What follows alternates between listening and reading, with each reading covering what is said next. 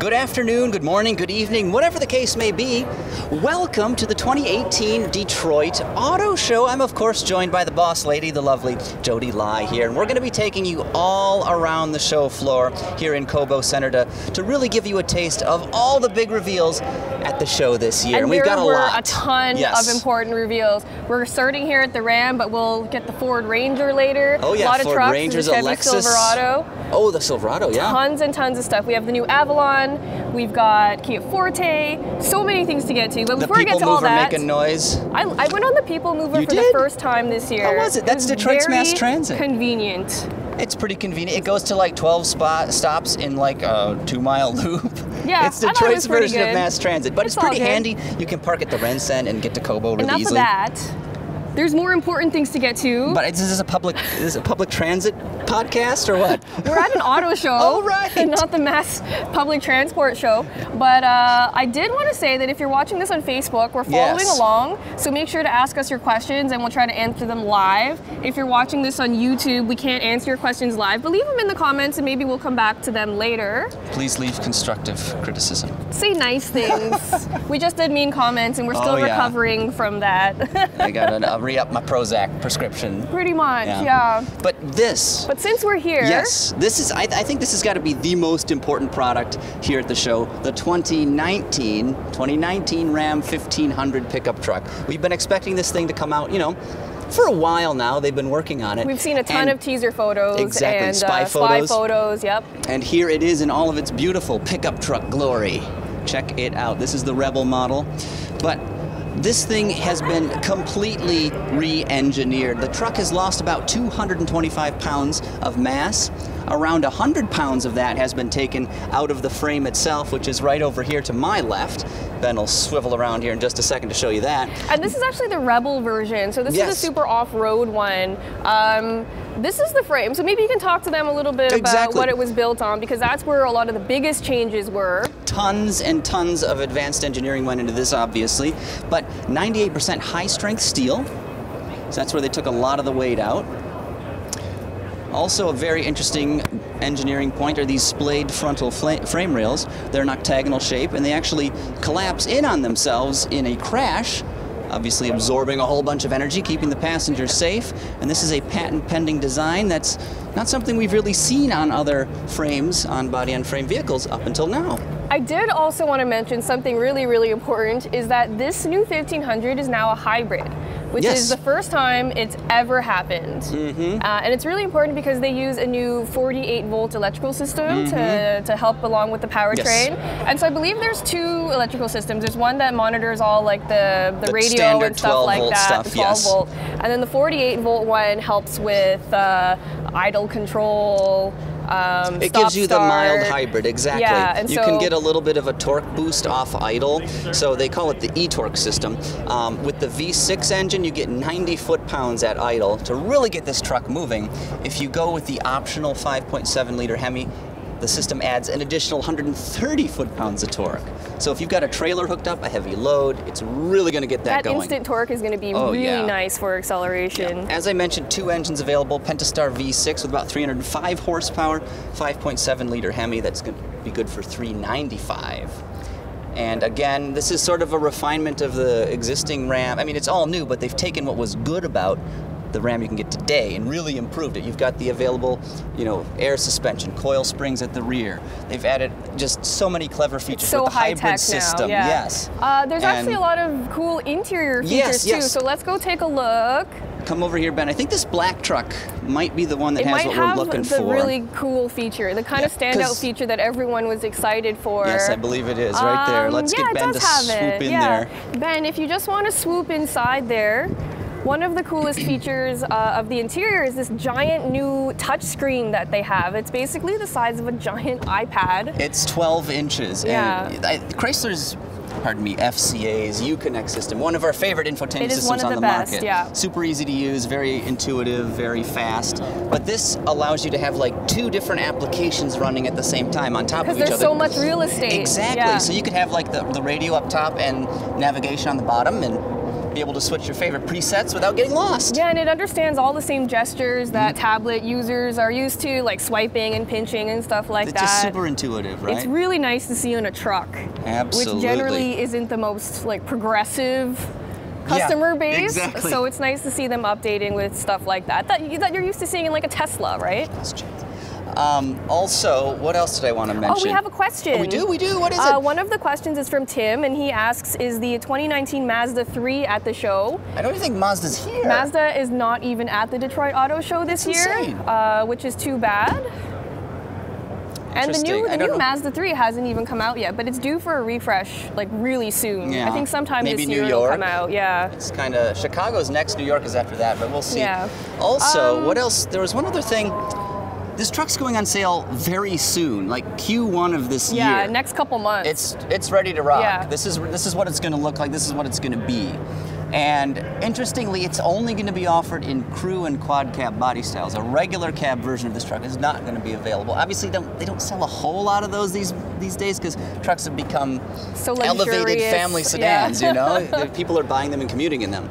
And if you want a regular cab truck, you'll be able to get a version of today's Ram, which I think is called the DS platform. So the older version will still be offered in that sort of work grade trim. And I mean, the people who use it for work don't need all that fancy stuff anyway, right? So it makes a lot of sense. So while we're here, let's take a look at the Jeep Cherokee, which is way back here on the stage. It's around here. Then it's convenient they're so close. Us, I think this is where the press conference was. So tomorrow, this space will be full of other stuff because the public days will start. Jodi, look at the new headlights. So signature feature. That's one of the biggest new features of this Jeep Cherokee. It's not all new, it's just been refreshed. And one of the biggest change is that it doesn't have those ugly headlights anymore, the squinty ones that everyone hated. They were distinctive. They were, I would say, they were unique. something. Okay. They were something. The other big news is that it gets a new engine option, kind of in the mid-range. The 2-liter turbo, right? That's exactly right. What horsepower do we get out of that, Jodes? Let's see here. It has 270 horsepower and 295 pound-feet of torque. And I think that's the engine that most people will end up buying. It'll be the best in this package, I think. Lots of torque, Nobody good needs the horsepower, V6, efficiency. right? No, and though curiously, I think the V6 has the highest tow rating. They're claiming like 4,500 pounds. That makes sense. But I would think, there we go. I actually wanted to show you back here because I seem to recall they made the storage space in the cargo area wider, so you can fit a lot more stuff in there. Oh yeah, there's little cubbies in there. Oops. And quite roomy back here. So looks like there's some underfloor storage. Yeah, so there's little nips and tucks here and there to make it better all around and more competitive because it was getting to be a little bit old.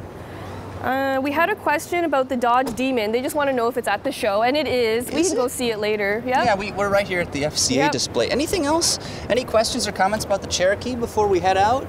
Because that's pretty much the gist of it, because this is a light refresh. It's a light refresh. There's not too much new about it. You can still get that 3.2-liter Pentastar like you mentioned. Yep. There's the 2.4-liter multi-air engine, and of course the 2-liter turbo, which is the big news. But all in all, I think a more handsome product, and you know they spruced up the interior. It's definitely a lot better looking. Yeah. Yeah. They added some new accents inside, and just made a nice product a little better. I mean, they sell so many of them already, so this is only going to help sell even more. All right. What are some of the other vehicles we've got coming up? We're going to swing by the Challenger, right? Yeah, let's go see the Dodge Demon But we've got a Kia Forte. We've got a Kia Forte coming. We got like the Ranger. Everybody was asking about the Ranger. Yeah, that's another really significant reveal at the show. There were a lot of trucks. Yes, this is a truck show. We got the Ram, which is the big one, Chevy, as we mentioned earlier. And of course the Ranger, a new mid-size model for Ford. The Demon's over there. Why don't we go swing by the Demon quickly? And of course the new Wrangler is here as well, but we saw that earlier. Last year, LA. Yep. When we popped out of the roof. So here's the Demon. I don't know if you guys had any more questions about the Demon. Like, you guys already know all about it. But there it is. What was it, 900 horsepower, something? 840, I think, in up-level trim. Yeah. So that's that. Of course, it's got skinny little drag tires on the front. Big meats at the back, though. You need traction. And Ben, if you want to see the engine here, the supercharged Hemi, there it is. Enormous. It's spinning. You can check out the blower. I like how they made it glow. Yeah, it was like kind of demonic. It's powered by LEDs, I think. So we have questions about the Cherokee. A, does it have LED headlights? Which I think on higher trim models it does, but not the base one. And if there is an eco diesel or not. And for this one, there's no eco diesel engine for the Cherokee. Just to recap, there's a 2.4 liter multi-air 4-cylinder. You can get a 2-liter turbo 4 and a 3.2 liter Pentastar V6. All right. Let's go to Kia. That's next on the list. Yeah. So as you may or may not know, the Kia Stinger was awarded as AutoGuide.com's Car of the Year for 2018. What website was that, Jodi? AutoGuide.com. Yay! Auto.com, what? Motorguide.com. Motorguide, that's what it was, Motorguide. And this is it right here. And if you have any questions about the Stinger, let us know, because I've spent a lot of time driving the Stinger. You were on the launch program for it, right? I know all about it. You were doing burnouts in it. I asked permission first. Wasn't it part of the event, though? No, it wasn't. No one, you're not allowed. They don't just let you do burnouts at press events. I thought they had a whole track or something that No, they had an autocross set up, and I basically said, like, listen, are they gonna get mad if I go out there and do some donuts? And they said, no, go ahead. And I did it, and apparently nobody else did donuts that day, so I was the only one. It's like an exclusive. You got a scoop, I guess. We got some sick footage from it. Yeah, but the big news here in Detroit for Kia, we got a couple cars up here. The Forte. So this is the brand new Kia Forte. It is a 3rd generation model of this compact sedan, and it's supposed to do battle with like the Honda Civics and the Corollas of the world.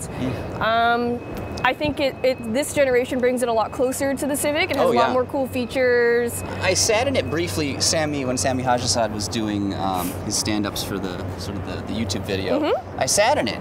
It looks like a Mazda, and that's a huge compliment. Yeah, they've done a lot of big improvements inside, but I do want to talk about the exterior for a little bit. We'll do that first then. Just because I was on the whole Stinger thing. Yeah. And they've taken a lot of the design cues from the Stinger and put it into the Forte. Like you can see it has these new headlights and this new grille, this tiger, what is it called again? The tiger shark? Tiger nose, I think. Something like that, yeah. Yeah, so it basically looks like a little Stinger, and people love the Stinger. So I mean, I think that was a really smart decision on their behalf. Plus the overall look is just very it's clean and elegant, right?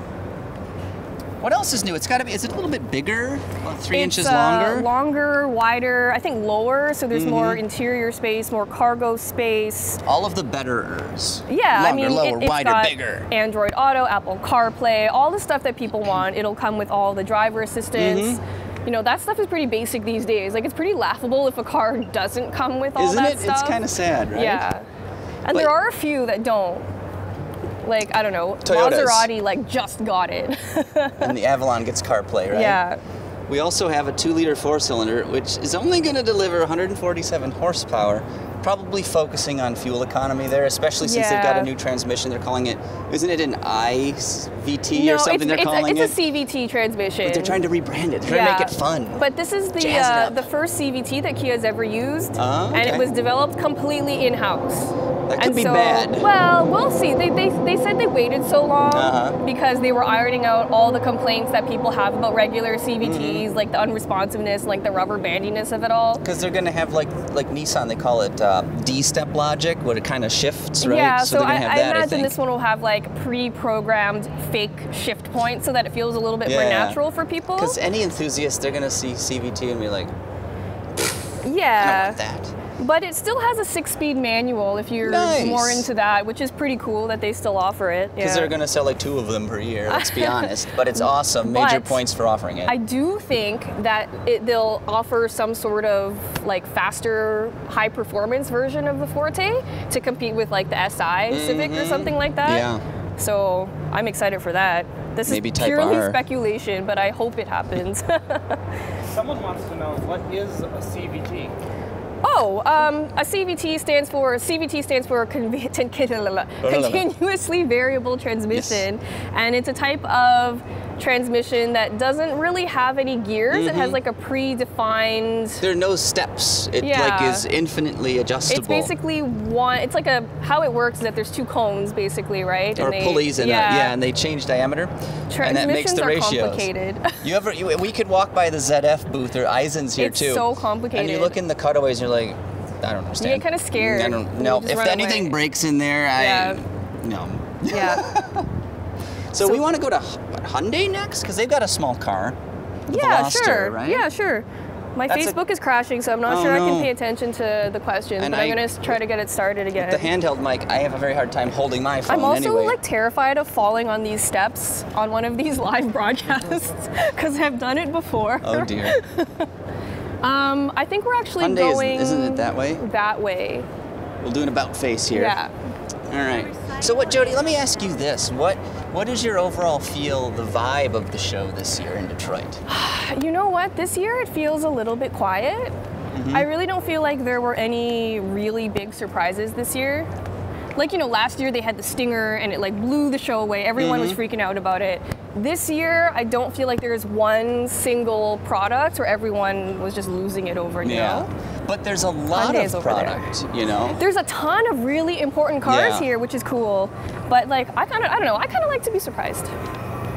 Ford had a couple surprises, like the Bullet Mustang, which we'll probably get to. That was a good surprise. Oh, you know what was a good surprise? What? Look at this segue. Ooh. The Hyundai Veloster N. So we knew the regular Veloster was coming out at the Detroit Auto Show, but we were not expecting that the N would be here as well.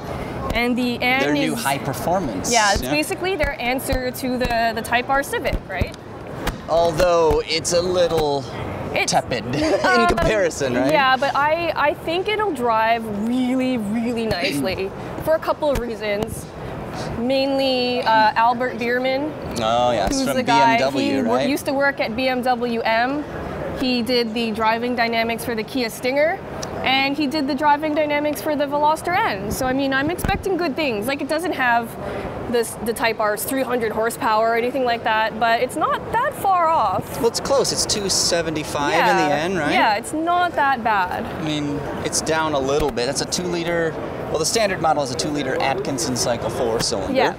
So this is the turbo. This one here that Ben's looking at is the turbo, the Veloster Turbo, which will be the kind of in the middle between the base and the N. And so you can see that they've kept the Veloster's shape and the kind of funky asymmetrical half door. The 3 doors. Yeah, the 2.5 door layout, which is kind of cool. But it's an all-new platform, isn't it? Do you know? I actually don't know. I think it is. Is it an all-new architecture for the Veloster versus the previous model? I was going to say. Completely all new. All new. It's longer, wider, stronger, faster. Oh, yeah. More cargo space. We're live right now. So what was that? Awesome. Give us a quick repeat. Actually, I can't speak online. But yeah, it is completely new architecture. Thank you. He was saying it's longer, wider, new architecture, stronger in every way. And though, aside from the new grille, they look quite similar. They retained a lot of that design DNA, right? Yeah, which I love because it had, I don't know, I think the Veloster is one of the most unique looking cars on the market right now. I mean, I don't love the looks, but I give them major points for doing it. I like it. It's kind of ballsy to come out with something like this, right? Especially because like hatchbacks and especially ones with only 2 doors. Yeah. You know, they're really not they don't sell like crossovers do, right? I think it's super cool though. The one over here, the gray one, Ben, is the base Veloster. And so the base Veloster, what's it powered by? So isn't it 2-liter naturally aspirated, or am I looking at the wrong thing here? Yeah. So this is the base one, and it has a 2-liter naturally aspirated 4-cylinder engine. The Atkinson Diet model, right? Yeah, and it's basically to be, you know, fuel efficient, whatnot. 6-speed manual or an automatic. Yeah. Same number of gears. And just going back to the Veloster Sport for a little bit, it has a 1.6-liter turbo 4-cylinder, and it has 201 horsepower and 195 pound-feet of torque. How many torques? 195. Whoa. Yeah, and it has an overboost function. that kind of gives you 202 Jodi, I don't care. pound-feet. I don't care. We want to What? focus on the blue one, okay? Oh, okay. That's way more important anyway. Duh. Know what you're dragging your I thought feet you over were there going to for? interrupt me for some no good reason. I've learned, Jodi. Yeah. So this is the Veloster N. It is probably one of my personal favorite cars that came out at this year's show. For a couple of reasons. A, I just love this color. It's a beautiful color. I really hope they make this color a production color. Also, when Ben comes back around, we'll have to show him these enormous tailpipes. What do we got under the hood? A 2-liter turbo, right? 275 horse. That's in the ballpark of the Type R, right? It's close enough. It's a 25 horsepower deficit, but I mean, like in the real world, I don't think it'll be that noticeable. We'll see. Yeah. Also 260 pound-feet of torque. Torques. Yeah, front-wheel drive, 6-speed manual will be the only transmission available, which I'm happy to hear about. And it has. They're not dead No, quite yet. No, and Getting it there. has automatic rev matching, It's cool. which I love. Because it makes you look like a hero. It makes me feel like such a good driver. Rather than good. Can you drive stick, Jodi? I don't know if my lady brain can handle 3 pedals. That was a joke we were probably having from Car of the Year like 2 years ago. Because didn't somebody they commented like, commenter, oh, can you even? Yeah. I don't know, she got a job here or something. There was actual footage of me driving this car, and someone was like, I bet that's not even her. We just put your ring on Ben's hand. Yeah. But the N, does that stand for Namyang, right? Do you know? Something like that. Because that's where their big R&D facility is in South Korea. Also because all the other letters were taken. Exactly, M is gone, but they AMG also said is that gone. it looks like a chicane on a racetrack or something like that. Okay. No, I'm not buying that. But it has performance brakes. It has a performance exhaust. And Look at Ben, these if you want to exhausts, just Ben. come out, if you just want to come over here. These exhaust tips are enormous. Like, just use my hand for scale. Like, that's huge. And it sounds really cool too. I don't know if you've seen the video on it yet, but it sounds gnarly. When I was in South Korea at Namyang, that's the only reason I know the name. When they did I got to drive the Kona for 5 minutes. Right. Flew me to South Korea to drive the Kona for 5 minutes, literally. There's a lot of other stuff, but I'm being facetious. Anyway, they let the European media drive a prototype version of the.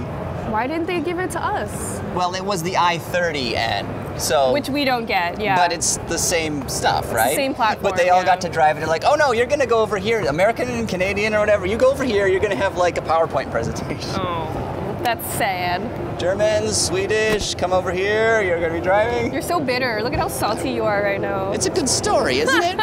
Maybe it's not. I don't know. I think we're done at the Hyundai booth. You want Lexus? Yeah, let's next? go over to Lexus. Come on, Ben. Oh, you have to look at this. This is the funniest thing here. Oh dear. This Veloster is gonna be an Ant-Man, and like I don't really follow comic book stuff. It's what? So I don't know. This looks like a what's your version of Canadian Tire? Like Pep Boys or something? Yes. It looks like a lot Pep of hot Boys glue was special. used on this one. Yeah. But I think that was the point. I think they were trying to make it like really outlandish. Side pipes, giant rear tires.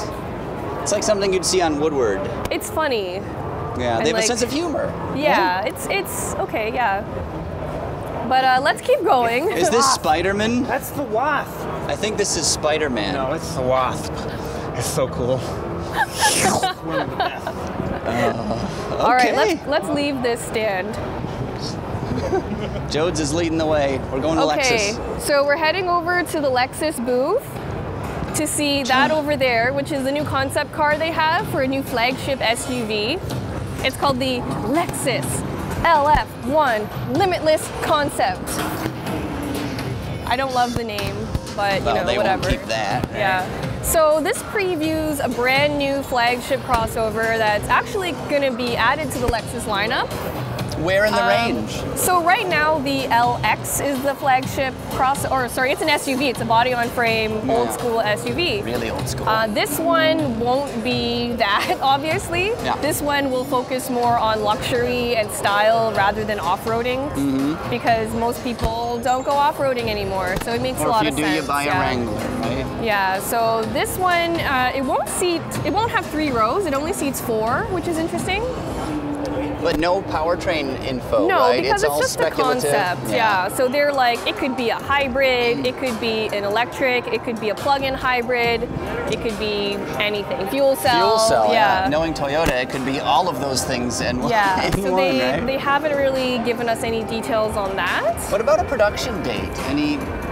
Nothing yet. Nothing? It's so far away right now. I'm thinking like next year we'll see a version that's maybe closer to production, and then the year after that, maybe. So maybe we'll say like 2020, something like that might come out. Is this based, Jodi, do you know, on the LS architecture? That's actually, they said it's based on like a rear drive chassis, which is interesting. Because it's a pretty big vehicle. Oh, it's huge, yeah. Well, it'll be the new flagship, right? So it has to be huge. What do you think of the grille, by the way? The way because you were hosted by Toyota Lexus on this junket. The way it just swoops back. It's interesting. Like if you didn't like the spindle grille, you're not going to like it now. So, but I mean, the reactions from normal people are that like, oh, it looks cool, but maybe it's a bit too much. Yeah. So it was actually designed in California by the Calty Design Research Studio, which is their in-house design establishment. Oh, the doors are open. Yeah. Ben, if you want to look look inside, yeah, you can see it. So the inside has like brushed copper accents, which is a similar color to the cool color they have on the exterior. Should Ben break the rules and jump up there and look? I don't know. If he crouches down, the ladies giving go us distract some pretty... her, Jodi. But I really hope those brushed accents kind of make it to production. I think it's so pretty. Well, technically Hyundai, but the Genesis brand is doing interesting things with like copper colored I love that. accents. Yeah, It's very cool. They had something like that on a Cadillac concept, the Escala, a couple years back as well. That was a while. Yeah, and they did something cool. So there's like wood accents, but I don't know if you can see it in there. There's like a light pattern in the door that they're kind of mimicking what Rolls-Royce does. Yes, with the starlight headliner, or whatever it's called. Yeah. So I think that's kind of neat. The definition of frivolous, but really cool. I love it. It's really cool. I'm all into like really extra stuff like that. You are a fashionista. Well, I wouldn't say that. The YouTube people didn't like my clothes. Oh no. No. And they didn't like me. They don't like you, they period. Have good I don't blame them. I don't like me. Yeah. So what else can we say about this? Oh, they pretty much said, oh, you know, it'll be capable of completely hands-free driving. You can use it as a concierge to book hotel rooms and find you places to eat. Who would do that? I need a hotel room. Through your car. I don't know. We have apps for that. I would just use my phone or, plan ahead. Yeah. What a novel idea. But where are we heading next, right? Let's go to Toyota. There was a pretty big debut over at Toyota. Oh, yeah, something comfort-focused. So if you have more questions, let me know. I'm just, I don't know if this is updating quickly enough. I'll pull mine out and see. It's very hard for me. I haven't had it out just because it's difficult to hold 3 things here. All right, guys.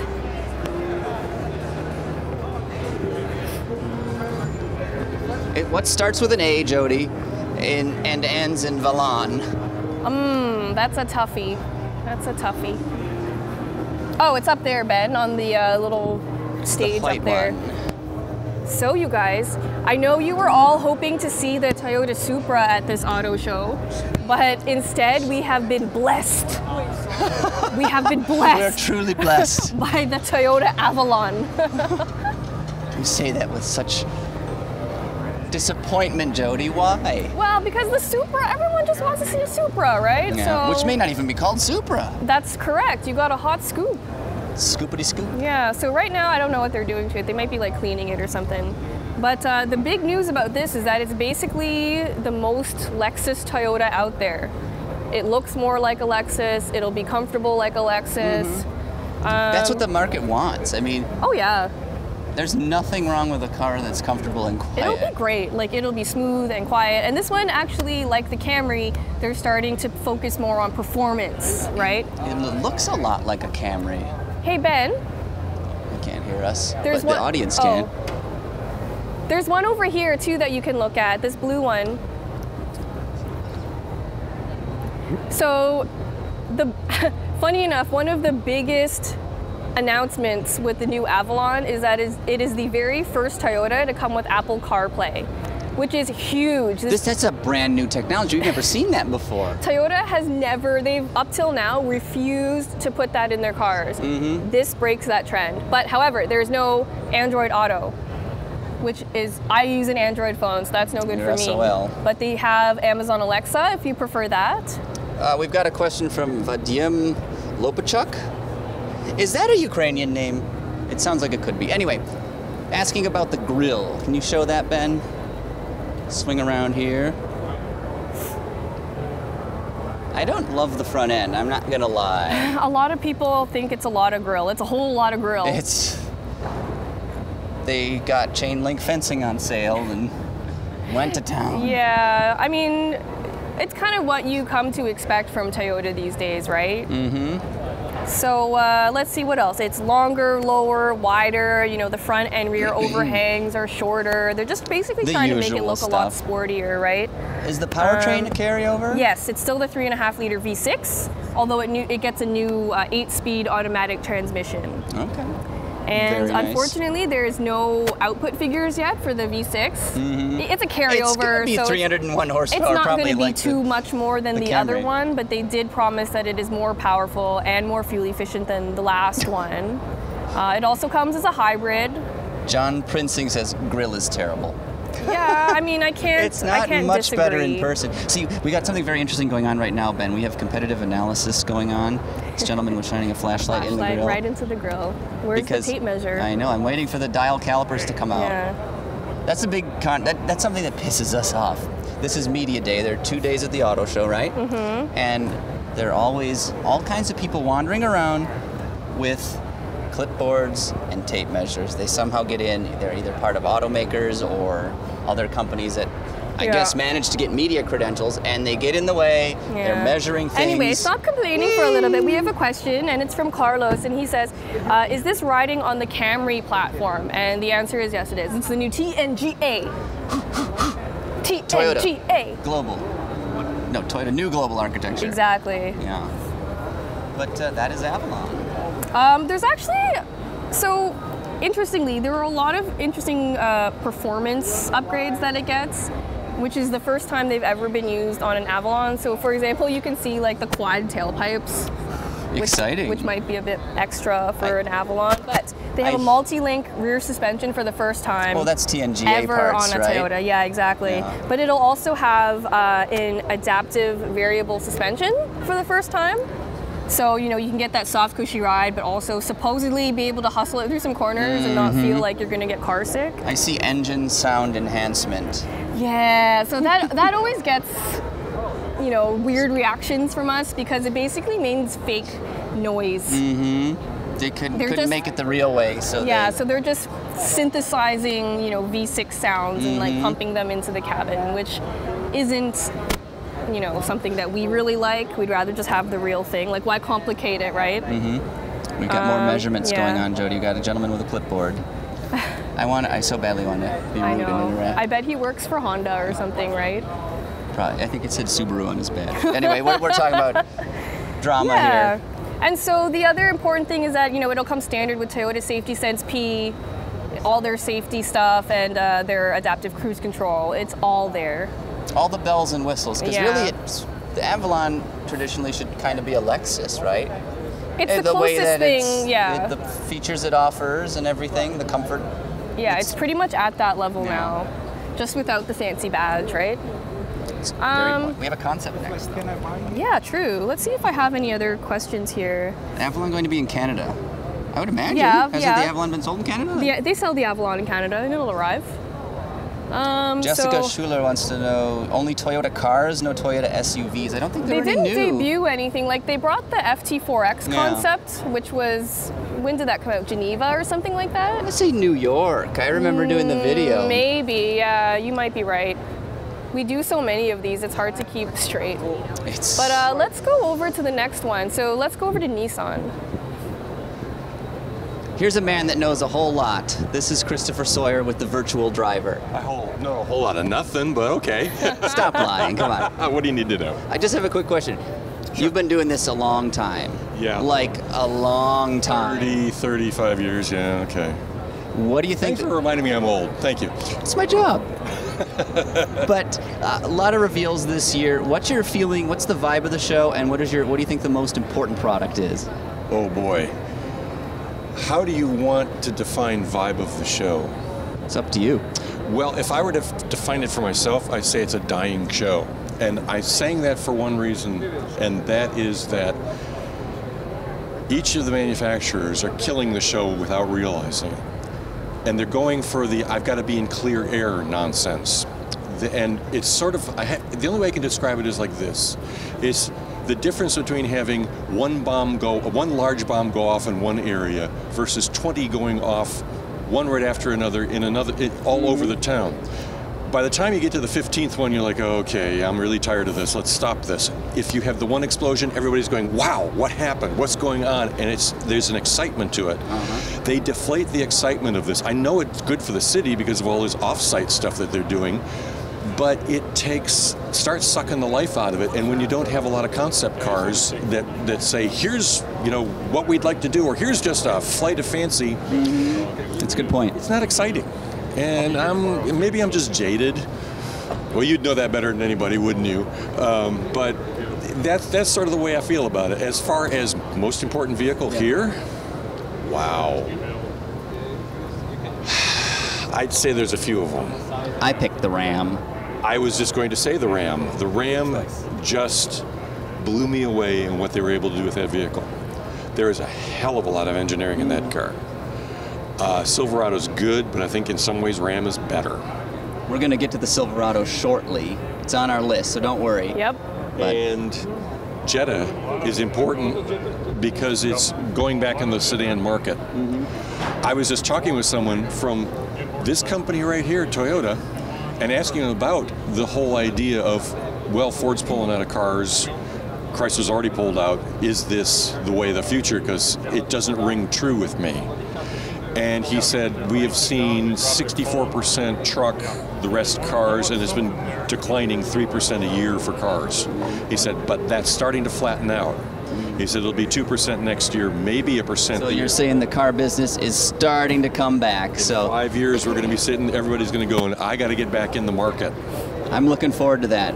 But we got to run.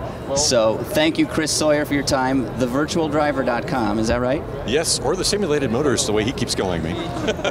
Good to see you. I would shake your hand, but my hands are full. So I'm going to do a shoulder bump and send you on your way. Have a good show. Thanks so much, Chris.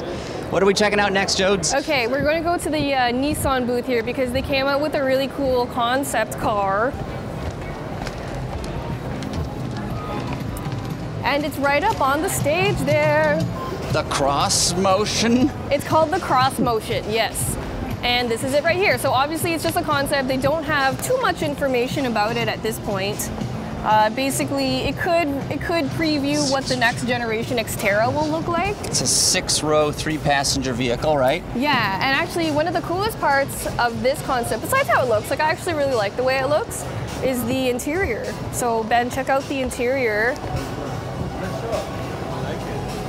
Why can't they have a production interior with like those floating seats? It'd be so cool. So one thing about the interior that I wanted to point out is that it has these really cool wooden accents here. And they use a traditional Japanese building method where you can kind of see it here, where they cut out notches and everything kind of fits in like a puzzle. And it makes it actually really strong. I don't actually know what that floating cylinder is, but it's cool. Folks, if you're just joining us on the Facebook Live video here, if you've got any questions, comments, or concerns, make sure to post those up.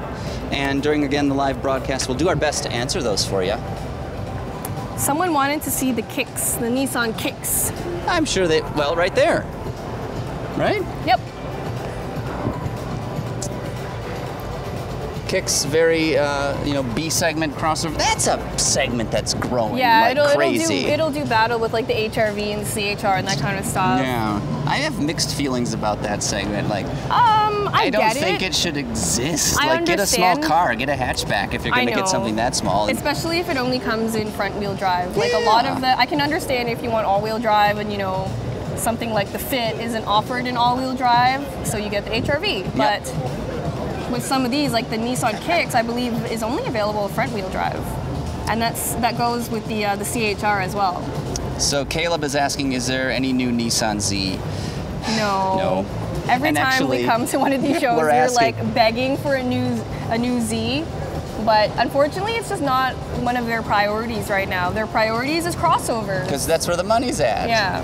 And curiously, I sat down yesterday, the first press day, with their vice president, his name escapes me right now, of product planning for North America, and I asked him, is the Z going to be around? And he said, yes, it's a cornerstone of their lineup. Obviously, they don't sell a lot of them. Yeah. Obviously, the current model is getting quite old, but the impression I got, and I have to go over my notes still, was that it's not going away. It's still going to be in the lineup. Yeah, but every time we ask anyone at Nissan about a new Z car, they say something different. So we've heard last year, they were like, oh, it's not a priority for us, which was scary for me because, does that mean it's just going to die out? Mm-hmm. I hope it doesn't, because other than the GTR, like, what's the sporty offering, right? Nismo Sentra. I don't want to talk about that. Giving Jodi the dry heaves. Yeah. All right, where are we going next? We're leaving innovation that excites. Let's go to Infinity. And beyond. That's bad. It's over there. Oh, it's over here. All right. We got a question about the GTR. There's nothing to say, but there's one right there. Yep, there's the GTR. You've driven a GTR, right? Actually, no, I haven't. You haven't? I haven't driven a GTR. Crazy although fast. I hear it's amazing because it's so mechanical. Yeah. You can feel it all kind of working. You need a track to drive it on, because using it on the street is just absurd. All right. Let's head over to the Infinity booth, where they came out with actually a really cool concept car. It's called the Q Inspiration Concept.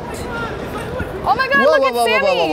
Sammy's here! Hey guys, hey how's Sammy! it going? This is Sammy Hadjisad. He's our road test editor, and he has the best suit. Hi, Facebook. You guys have made it all the way to the Infinity booth here. Talk to us, Sammy. What's new at Infinity? Here, this is awkward. Can we get to the theme? I'm gonna hand you the mic. All right. Fly, my young child. Well, right here at Infinity, there's a couple of things that are really catching my eye. First and foremost is the brand new QX50. And you know what? We're going to be driving this real soon. And the number one thing I want you guys to take a look at is the interior. Look at this beautiful two-tone interior. I can't get enough of this. Now, as you know, the Infiniti QX50 comes with a very advanced variable compression ratio turbocharged engine under the hood, and that's the big story with this car. And you know what? That's the story that's found right behind us in the brand new Q Inspiration concept. Now, I think this is one of the most fashionable cars of the show, and the thing that really catches my eye beyond the, chiseled nature of this concept car, it has to be those orange accents on the wheels. How many concept cars do you see with orange accents? I love it. And you know what? It's a concept car, so of course it has rear-hinged rear doors here. But that's so that we can see inside the car, and you can tell that there's some high-quality stuff in here. Look at that leather seating, those dimples in there. That's so cool. And that wood trim, it has this matte finish, and it's very high texture. And you know what? Infiniti says that we can expect to see some of the Qs in this vehicle within 3 years on a production car. 3 years, Sammy? That's right, Greg. And you know what I love about Infiniti? They didn't just show us one concept car, but around on the other side of the booth, There's another concept car that debuted in... Another concept car? Yeah, another concept car that showed up in Pebble Beach. It's one of my favorites. Oh, I love this one. You love this one. It's so cool. It's the Prototype 9, and this is an electric, open-wheel concept car. It's just over here. Come on. Hey guys, how's it going? Oh, Jodi, I love this thing. Although I don't think I can squeeze in there. This might be a trick for you. What? I don't think I can get in there. No, I don't think they'll let us actually sit in it. No, but, I mean physically I can't fit in there. Oh, okay. Can you imagine driving this thing? Look at how far back the seating position it is to the front wheels. Yeah. I love this thing. Anyways, I'm sorry I hijacked your live stream here. Where are you guys off to next? Where do we go next? Ooh, Volkswagen to see the new Jet. You know about the Jetta. This is seriously cool, though, Sam. This, eh? This is so What was it like? They revealed it at Pebble Beach, right? You were there. What was that like? It was a spectacle. I mean, everything at Pebble Beach is over the top, and you know what? Infiniti just didn't disappoint with this thing. It's still stunning. So, shall we go next door? Yeah, let's go next door. Thanks, Sammy. Bye, Sammy. Bye, Sammy. I'm glad Sammy was there to help us out. We got a whole lot of trouble here in the PR department. Oh, we just had a request to look at the new QX80, which is right here, guys. It's big. What is that? That face. It's big. It's really big. So the QX80, it's basically the same QX80 that was in the last generation one. This one's just a refresh version, so it gets a new face. The engine is a carryover. Pretty much everything is a carryover. It gets a few tweaks on the inside. And they also got rid of the portholes. Thank God. Is that your whale noise? It's like foghorn. Oh, I thought it was a Porthole whale. nautical. That'd be like... Okay. All right. Shall we check out the Jetta? Yeah, Ben, let's go check out the Jetta. Jumping on over to the Jetta. This might be one right here, in fact. Sure is. Yep. This one's the Jetta, but let's look at this orange one.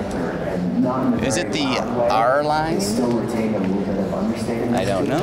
There is an R line over there, but it doesn't matter. They're all the same thing. So this is an entirely new Jetta. It of course rides on the new NQB platform.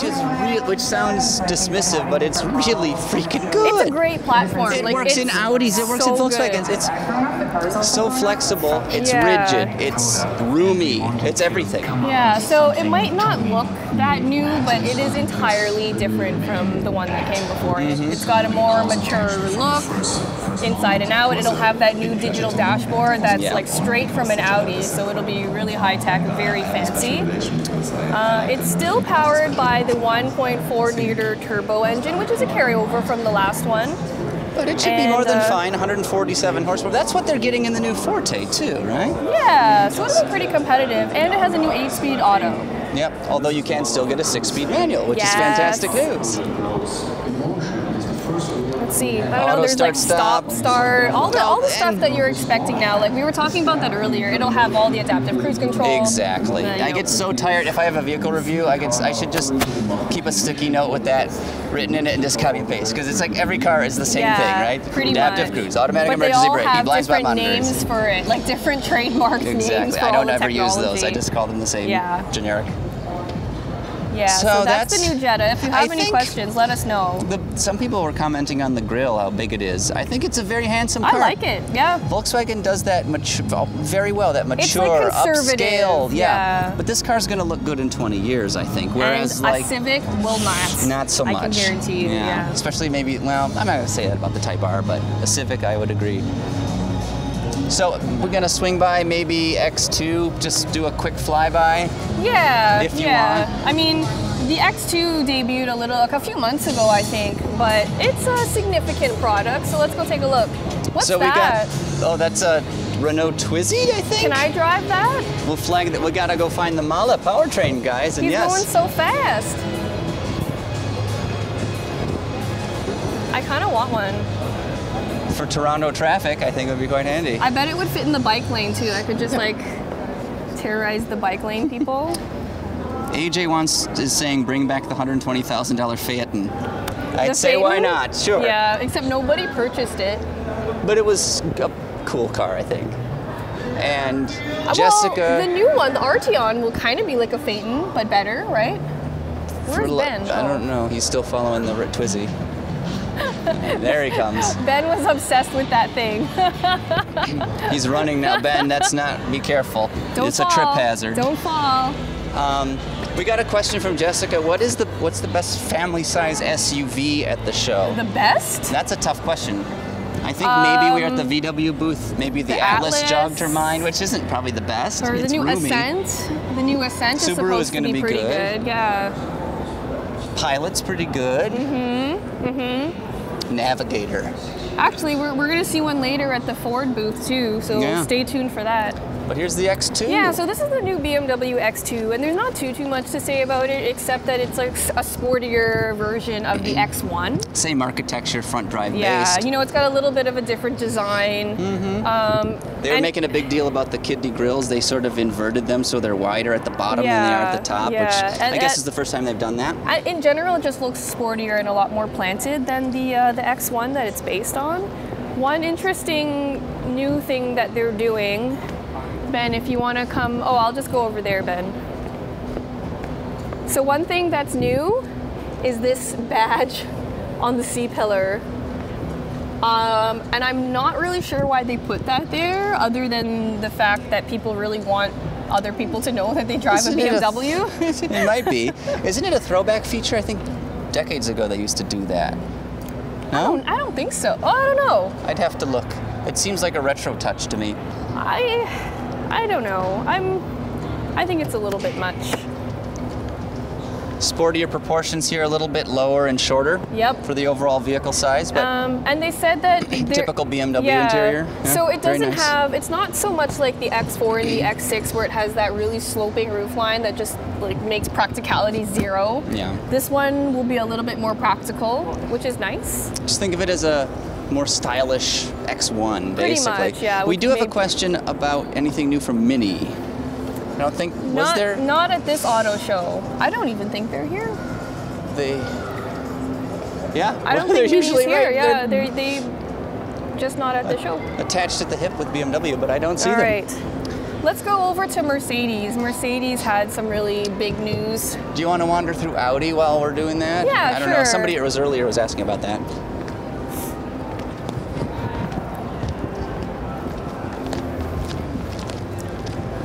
Let's see here. So this is the Audi booth. I guess the real big thing here would be the A7. Yeah.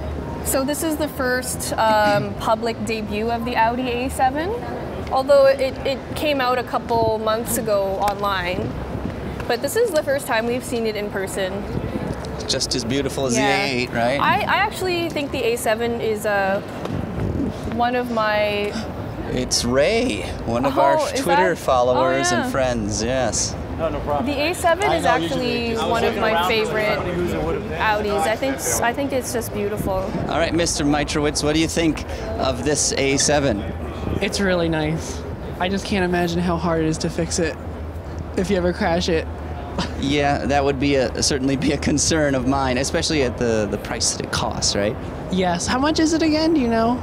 Off the top of my head, no, but a lot. Oh, I'm sure it's going to be a lot, but it's really nice. So, do you want to get in here? No, I think we're good. We're just working our way along the show floor here. We're going to go over to Mercedes. No. Hi, Ray. Hello. Nice to finally meet you. I didn't want to bother you guys because you're running. That's okay. You can come catch us later. Yeah. We're going to be down here like. I'm not sure. Next hour, 10 minutes, 15 minutes. I don't know. All right, Ben, let's go to Mercedes. Vic is asking about Dodge, and unfortunately, that was at the very beginning of this webcast. We swung by the... He's really interested about like autonomous driving and stuff like that. That's his like area of study.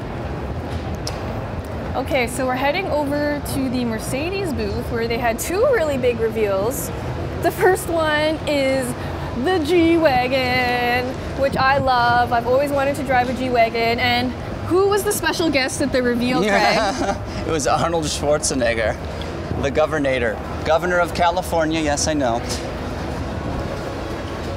So I couldn't resist trolling in my video.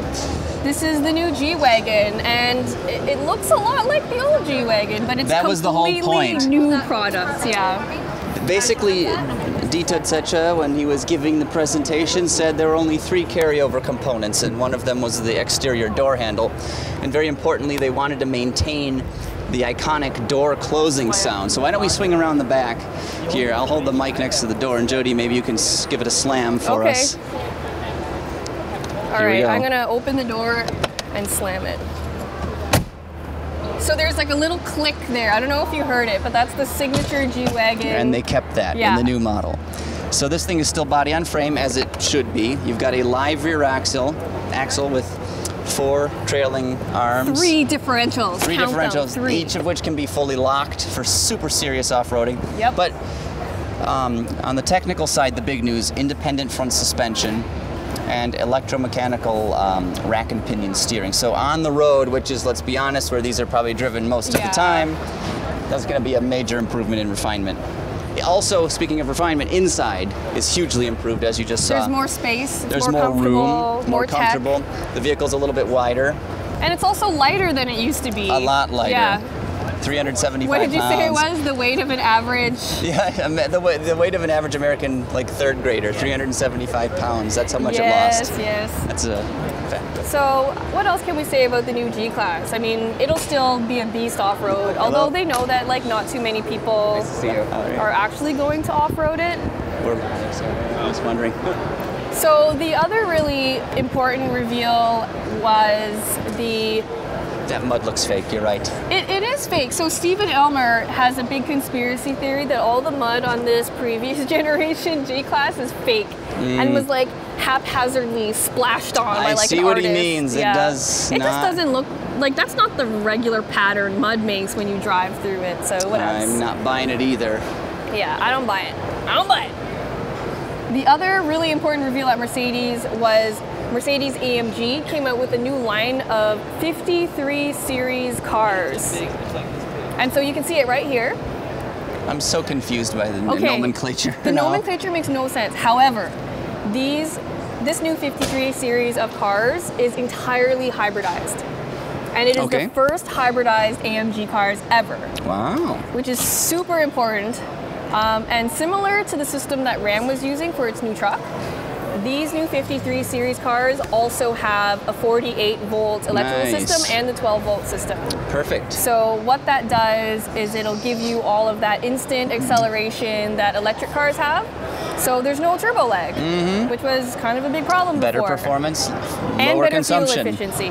So I think it's really important that AMG is moving forward, but not going full electric like just yet. I think they're trying to break their customer base in slowly to the idea of introduce them to the electrified tech. AMGs, which I think is really cool. So the new 53s will come as a CLS, which was this one here. It'll come in the E-Class Coupe and the E-Class Cabriolet will all come as 53 AMGs. Where did they get the number 53? Are they going to go to decimals next or fractions? I'm just... Yeah. So let's see. These 53 models, besides being powered by the 48-volt electrical system, have a, I think it's is it a single turbo or a twin turbo inline 6? It's a good question. It is turbocharged inline 6, which we're seeing more of in the industry these days. They're making a return to the inline 6. Because I've heard fuel efficiency, actually, because the air's only going in and out in one continual way. I've heard that improves efficiency somehow. But also the packaging. So because it basically takes up less room than a V6, right? It shouldn't. It should be very, that's why they went away from them. It's longer, but there's more room for electrical components. Well, on which either is what side, they're trying to fit in, So it takes up more room lengthwise, but there's more room on the side for, you know, that 48-volt electrical system, which is so interesting. Yeah. I think that is honestly one of the most interesting innovations happening right now in the automotive sphere. The 48-volt sort of quiet revolution. Because they're hybrids. Like, people don't really like to talk about AMGs and like Ram trucks as hybrids, but they're hybrids now. And I think that's just going to become more and more normal. And it's going to be standard at some point in everything. There's really no downside. Yeah. Get more fuel efficiency, more torque. Because, and what the 48-volt system does for you, it provides you, you know, stop-start. The engine, you can sail along. The 48-volt provides more torque for takeoff.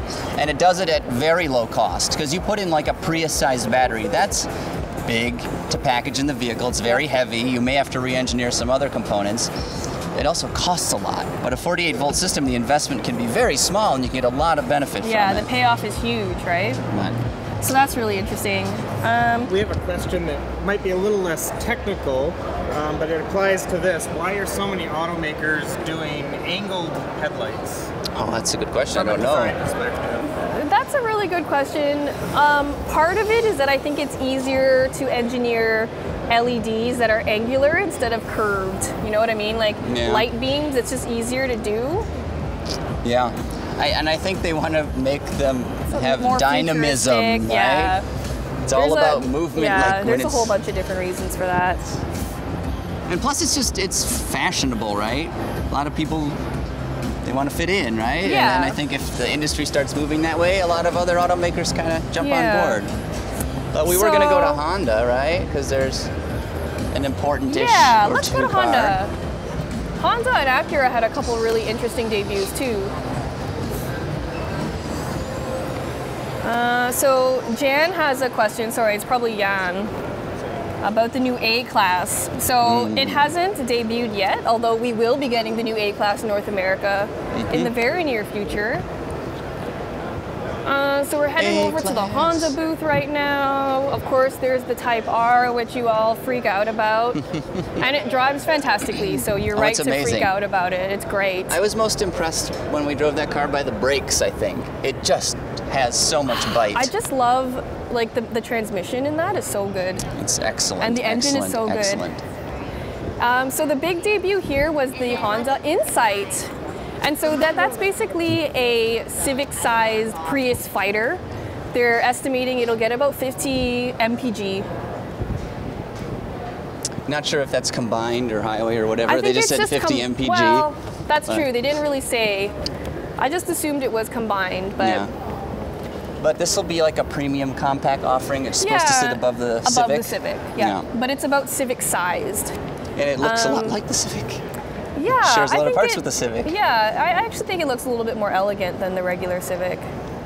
But this is sort of the third time's the charm, maybe, for Honda in the hybrid like that. So the Insight wasn't around for a really long time, and they brought it back.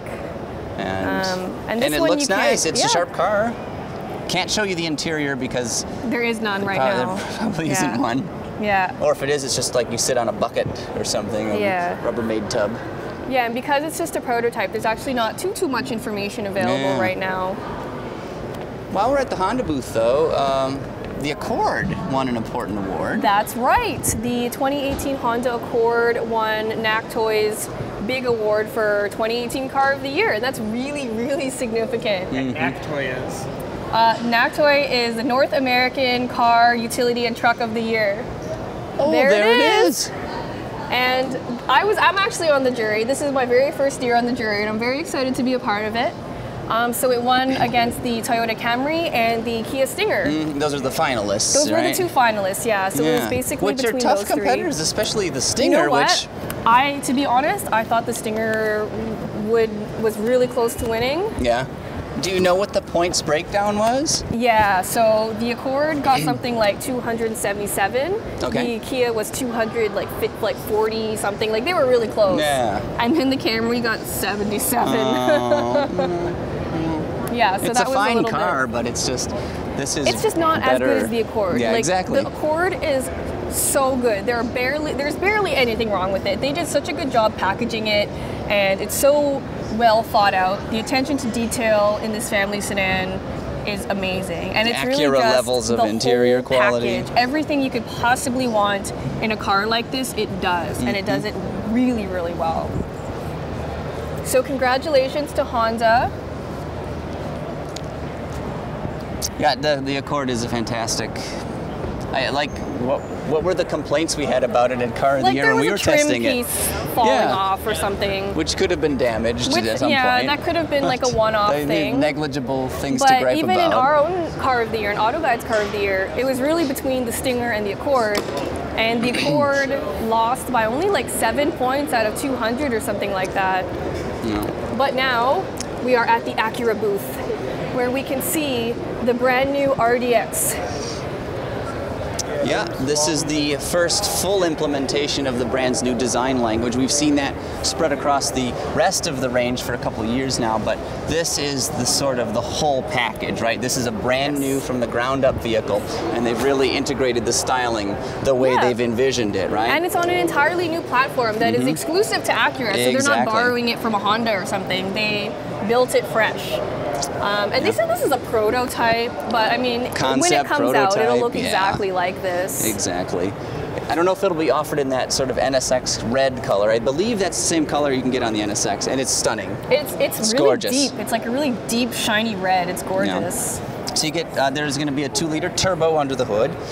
Most likely sharing parts with that Type R. Yep. Everybody loves for good reason. It's a great engine. And lots of torque, but no official numbers yet. They're claiming 40% more low-end torque than the V6 in today's RDX, which peaks at like 252 foot-pounds, I believe. Yeah. So this should be even better, I mean. Yeah, and it gets a new automatic 10-speed transmission. Yes, it does. Which is really good. I mean, that's the same one they use in the Accord, right? And it's fantastic. Oh, yeah. Yeah. So that's a good look at the new RDX. You can actually check it out inside, Ben, if you want to give him a look there.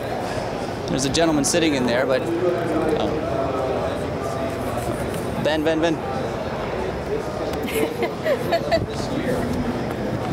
It's not allowed inside. Oh, I guess it's a promotional thing anyway. Yeah. Where are we heading next, Jody? We got Acura. I'm just double checking for questions. Oh, John had a comment. He said, but did y'all say the Stinger was better? And I guess he's referring to the Accord. And so, yeah, so the Stinger was AutoGuide's Car of the Year. And in general, we did think it was, well, it won because it was better. But I think the important thing to know about the Stinger was that everybody knew Honda would make an amazing Accord. It was not a surprise, right? Exactly. So the Kia Stinger was a big surprise. And I think that had a lot to do with why it might have won our Car of the Year. Well, it's also something different. It's not just a sedan. It's a liftback design. And it's rear-wheel drive. And it's rear-wheel drive. And you can get 2 different great engines in it. And my favorite thing about it is that every time we parked it somewhere or gave the keys to the valet or something like that, everyone would freak out about it. And although I love the Accord, it looks special. It is special, but you look at the Accord, give it to a valet person, they're like, okay, cool, bye. They lost it in the parking lot, right? Yeah. So I mean, I think the Kia Stinger, if you're in that market for kind of like a 4-door car, I think it's a really compelling choice, and it's something a little bit different. Absolutely. Yeah, so that's a little bit of the reasoning why it won our Car of the Year. But the it's Accord, beautiful too. But they were really close. They were really, really close. 6 points, 7 points, whatever it was. I actually didn't know which one was going to win our Car of the Year too, because we had 4 editors scoring it, and the scores just averaged out so that the Kia won. So it was really I was surprised incredible. how poorly the Alpha did, because it's such a driver's car. It sounds so good, and it just, when we checked out all the points and averaged everything, it was like 3rd, right? It's because it's a great car. I love it to death, but there's so much wrong with it. Like, it has so many flaws. It does. It's too bad. I want it to win, but it didn't. Well, at 84 grand was a big one, you know? But let's head over to Chevy. Woo! See, it happened. It happened. We both nearly died. I just fell off the step. Holy mackerel. My biggest fears just happened. So we're going to head over. Why didn't you warn me, Jody? I didn't know that I was going to fall. The camera wasn't pointing at me, so at least I saved myself that. We're going to talk about trucks, though. Yeah, we got some trucks. Chevy came out with a new Silverado at the Detroit Auto Show. We're going to go check it out right now. It's on this stage here. Come on, Jodes. Hurry up. Someone had a question in there asking if we were going to the Montreal Auto Show. And unfortunately, we are not.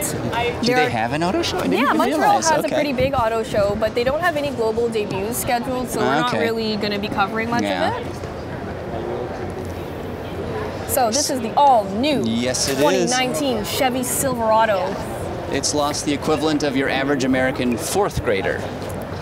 450 pounds lighter than it used to be. Although we don't know exactly what trim or what model that is, but I would assume it's the heaviest version of the truck that's lost the most. Yeah, so the reason for all that weight loss is that they're using a lot more aluminum now, so they're using aluminum in the hood, and the doors, and the tailgate. And this is the first truck ever with a power opening and closing tailgate. I don't know if you can try it out. It does. It might not this be on. This one's locked, so it's not going to work for us. Maybe we can try the red one, actually. Let's jump over there and see. Yeah, sure. Let's give it a go. Looks like that one's open. Let's give it a look-see.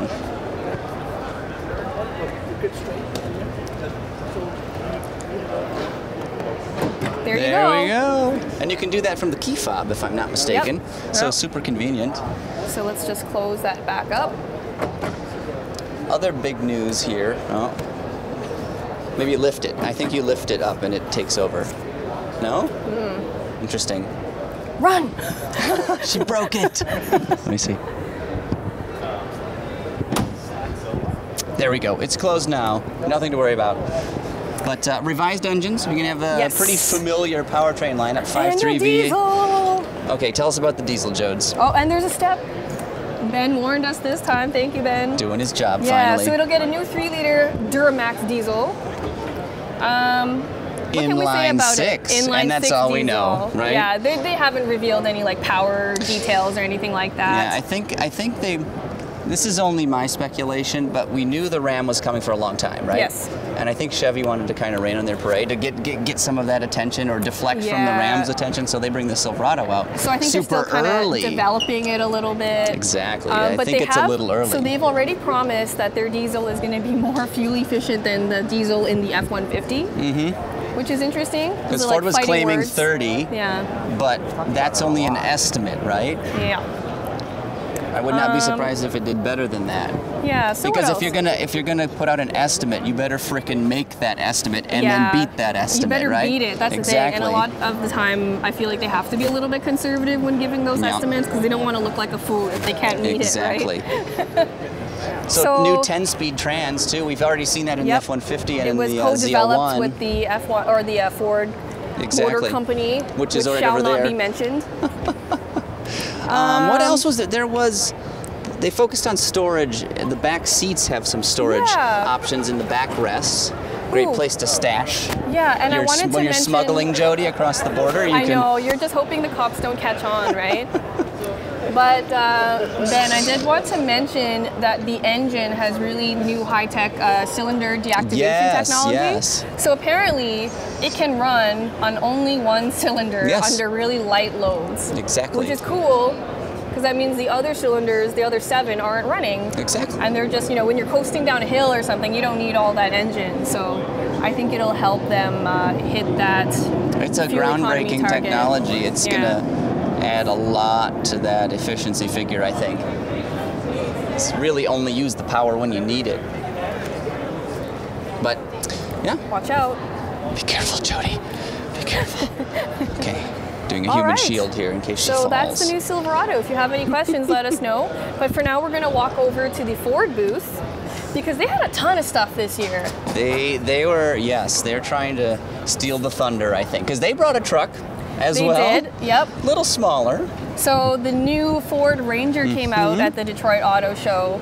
Although it's not that new, really. Well, they've been selling it in global markets for a long time, but they've assured us that this is a very, very different truck from the one that's been sold on global markets. Yeah, I was on the backgrounder for it, and they told us the frame is fully boxed, high-strength steel, blah, blah, blah. But it's different from the one under the international versions. Yes. Which is like a major amount of re-engineering work to do, right? Where is it? It's got to be here we'll somewhere. just have to wander around. It's probably straight back. Yeah, I see it through. Okay, let's go see that first. Then we'll go to the other really exciting Ford stuff. But and excuse the bad audio. We got some interference in the Ford booth. Oh, okay. So if you are listening on Facebook right now, we apologize for the poor audio. We're getting a little bit of feedback.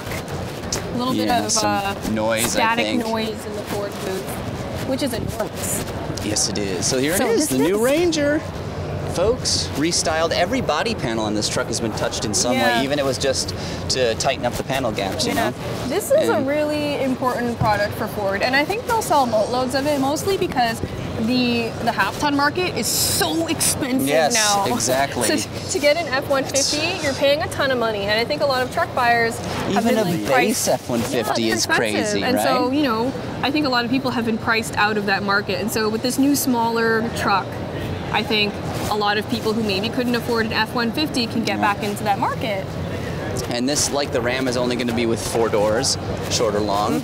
So no sort of work grade, you know, what the plumber would drive or something if he's coming to your house. And there's only one engine right now, so it'll only come with the 2.3 liter EcoBoost 4-cylinder, right? But yeah, that's supposedly reworked for truck duty, retuned, and they claim it's going to be super durable. Of course. As it needs to be in a truck. Also and the new the 10-speed auto. 10-speed as well. It's the same one that's in the F-150. And that's curiously the only drivetrain they're talking about, at least for now. They might have some more down the road. No manual, which is kind of unfair. But they wouldn't sell any, so it doesn't matter. Yeah, I know. We'll always complain about that, but we're really the only people who care.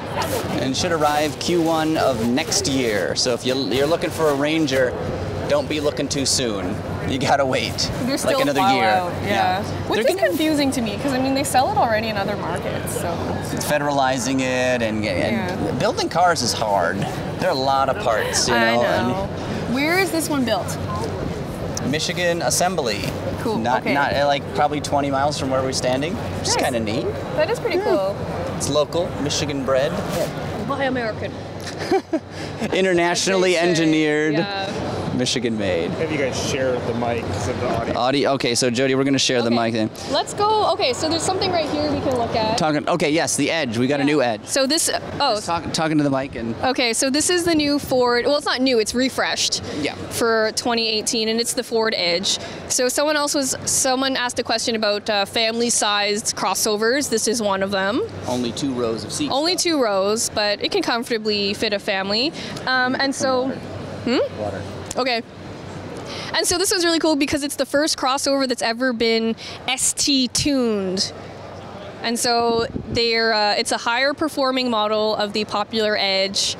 And it's even being considered for the ST Performance Driving School. So if you buy a Ford ST, like a Focus or a Fiesta or something like that, you get a free driving school, free stint in a driving school, just to make sure you can handle all that awesome new car you got. So, what can we say about this? The Ford ST will get a 2.7-liter twin-turbo EcoBoost V6. And that gets 335 horsepower and 380 pound-feet of torque. All-wheel drive is standard, because that would be ridiculous if all that was just going to the front wheels. I'm okay for now. Thanks, Craig. And, yeah, this is a new addition to the lineup. Other than that, there was the regular Ford Edge that came out that's still powered by the 2-liter EcoBoost.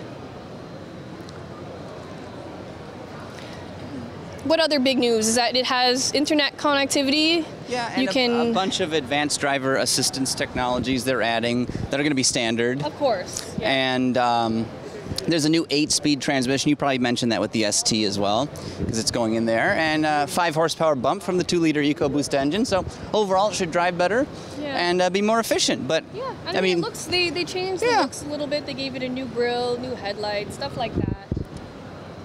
Yeah, new grille, headlights.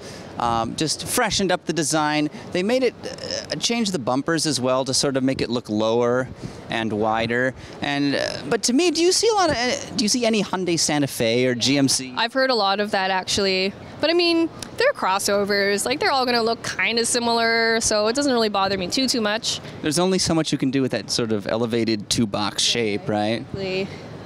But onto something much, much more exciting. Ben, look over here. Look over here, Ben. Look. What's this? This is the new Bullet. Mustang. Oh, Bullet. And this year marks the 50th anniversary of the famous Bullet movie with Steve McQueen, who is a certified badass. Can you say that on Facebook? Ass! So the new Bullet is based on the GT. Yep. So it has a beautiful Coyote V8 under the hood. Brembos. Isn't it 475 horsepower? That's correct. Nice. Nice. And of course it has a lot of the black details that were in the original Bullet car, which is right over here. And that one was lost for quite some time. It's a crazy story, isn't it? The story behind as the far original as, Bullet? Well, didn't I heard they had maybe 2 of them they built for the movie, and I guess one was destroyed or lost, and then they found this one, which you can see has beautiful patina on it. I mean, looks like they put a new bumper and some other replacement parts on, The chrome but looks new. yes, exactly. But this is it. This is the Bullet. So Steve McQueen like drove that. He you're could saying? well have driven it, yeah. That's exciting. So what we got, the Bullet model gets green paint, manual only, Yep. like a cue ball shifter, Comes in more the power. beautiful green, also a black, I believe. So there is a little bit of choice. A little bit, but it has to be green. If I got it, it would be green. Yeah, to get anything less than green would be a shame. Yeah. So, is this our last stop? We're finishing up it at is. Ford, I It think. is. So yeah, if you've got any last minute questions, toss them up there in the chat. We'll do our best to answer them. But maybe we'll wander away from the Ford booths just because we've been having audio issues. Yeah. So take one last look at the Bullet Mustang. We're back to kind of where we started, maybe. Maybe this GMC display will work. Or... Yeah, sure. So Craig, what was your favorite reveal of the whole show? Oh, come on. I don't know. It's so hard to... I know. I would say the Ram because it's the most important. The truck looks great. The interior is really nice. There's tons of great technology there. They're going to sell a ton of them. And I think it's kind of eating the Silverado's lunch, you know? I mean, in every way, the Silverado just seems less nice. We got a you know? question. Any word about the GT500? Some Jonathan Yarkany. Yarkany? Jonathan.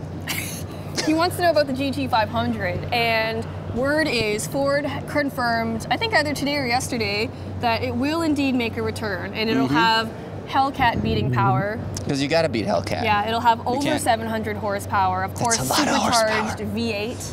It's crazy. Other than that, there's not much information. I don't know when it's going to be They're unveiled. going to trickle it out over months, I'm sure. They're going to do, yeah. Yeah. It'll be like 1 week we'll get a teaser image of Yeah. like a tail light, and then the next week we'll get sounds. Well, you and can patch them all together in Photoshop and get a good idea of Oh, what the vehicle dear. looks like, right? That's annoying. But think if it has 700 horsepower, it's going to weigh a bit less than either a Challenger or a Charger Hellcat, I would think, because it's a smaller car, right? yeah, and it's also So it should a be better even chassis. faster, yeah. So, I mean, I don't know mean- how fast you need to go. I mean, we love the GT350, right, and the R, which is like one of my favorite cars ever. And Yeah. if you can imagine that, but even nuts, even more crazy. I don't know why you need more than that, right? I mean, unless you go to the racetrack every Yeah, week, right? and that's what then, it's built yeah, for, right? True that, but Yeah.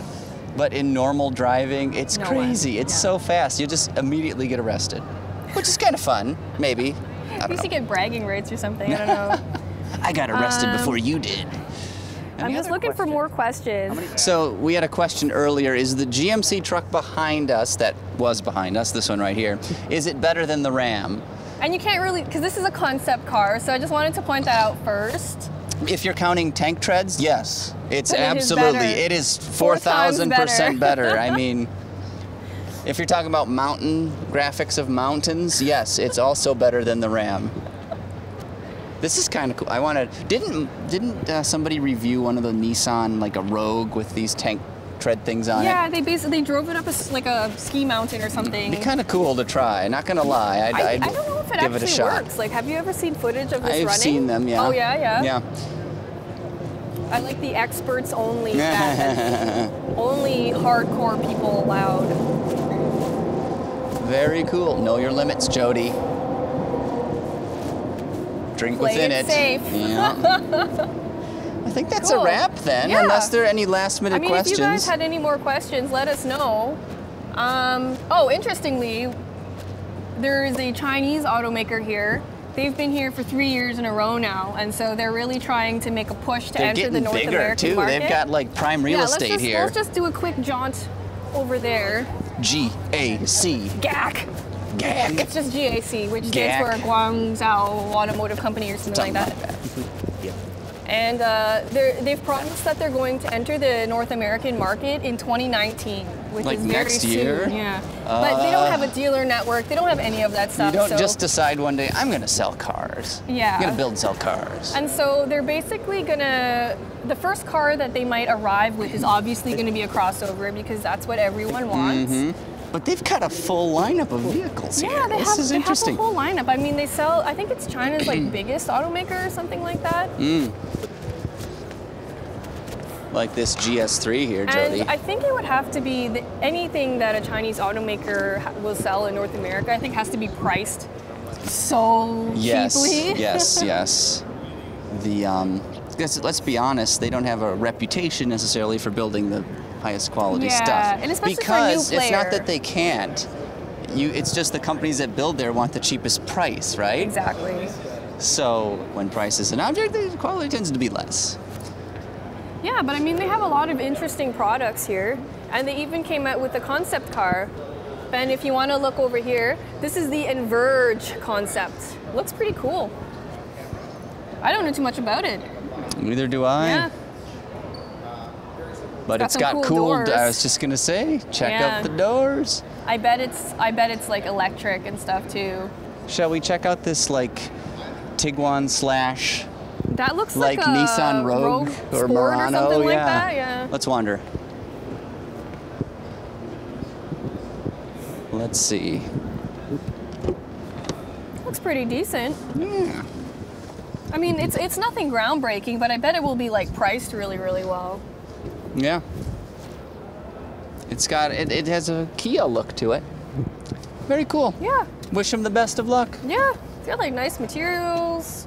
And if the price is right, you know. Yeah. If it's priced accordingly. I think people will buy it. I mean, even like the Buick.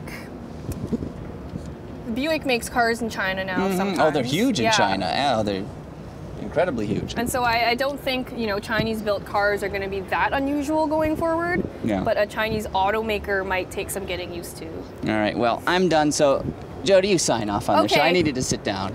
Thank you, everybody, for tuning into our live broadcast. We are here at the Detroit Auto Show, and that's a wrap. Thank you so much for watching. Bye. We'll see you at the next one. Craig's sleeping. Hey, why don't you subscribe to the AutoGuide.com YouTube channel? That way you never miss any of our coverage from the 2018 Detroit Auto Show, and of course, a whole lot more.